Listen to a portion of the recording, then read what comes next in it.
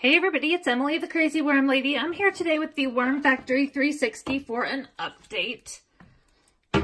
Everything's running behind lately, so I'm just doing the best that I can. I appreciate everybody continuing to be so supportive and patient with me.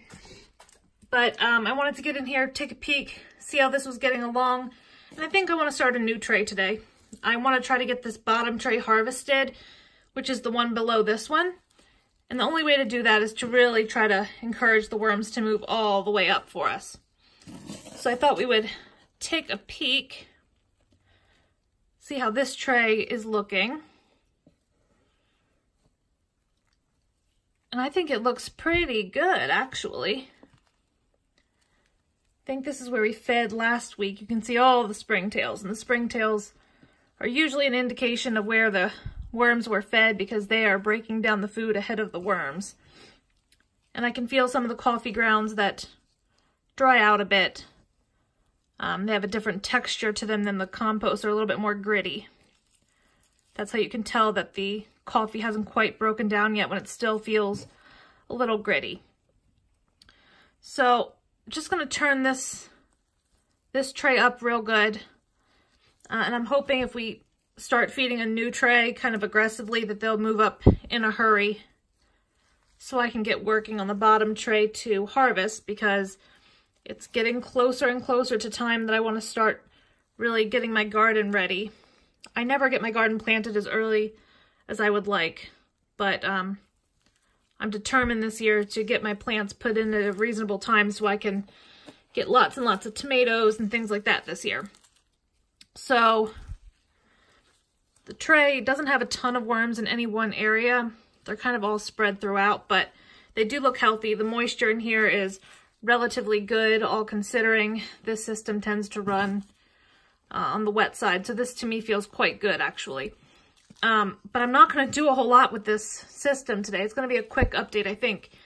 But I'm going to take my empty top tray that was up here before.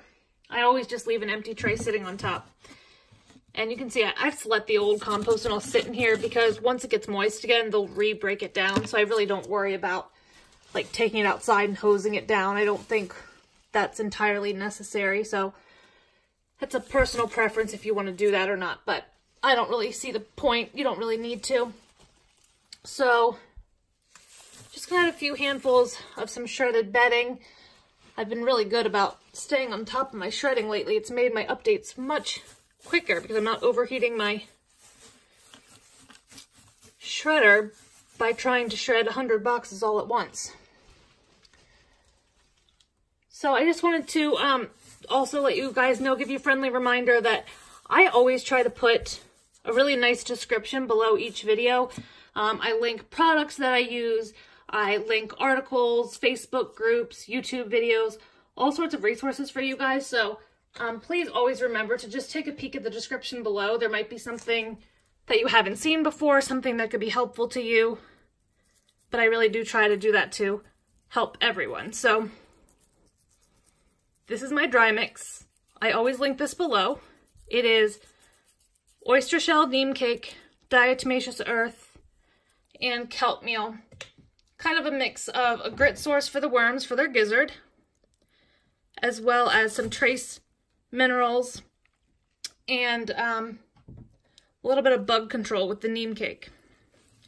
So this is a nice heavy feeding today, a little bit of everything. This is some food I get from my friend. So there's like some grape stems and stuff. They don't completely break down, but I usually do let them stay in here for a while because they actually do break down more than you would think. So I'm just going to kind of spread this all across the top because I really want to encourage the worms from all angles to kind of get moving up here. So I'm trying to tear some of this slimy mess apart. But that's pretty good. Gives us a nice kind of feeding zone all the way across the top. I'm going to lightly cover this with some additional shredded bedding.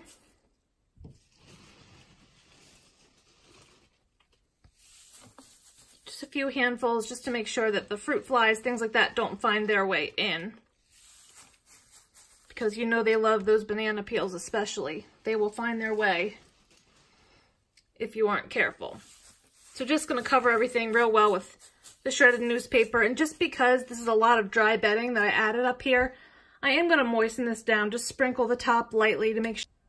Somehow my camera cut off of me, but I just ended up sprinkling the top with some additional water so that it's nice and moist and the worms can move up here more easily. And then I sprinkled just a hair of my dry mix across the top as well. So I'm going to pop the lid back on this and we will leave it for a week, see if they move up to this new tray. And hopefully in a week or two, we can think about harvesting our bottom tray. So let me know what you think, guys. Drop your comments below. Like this video, subscribe if you'd like some more content from me, and I'll be back with you guys real soon for an update. Have a great day.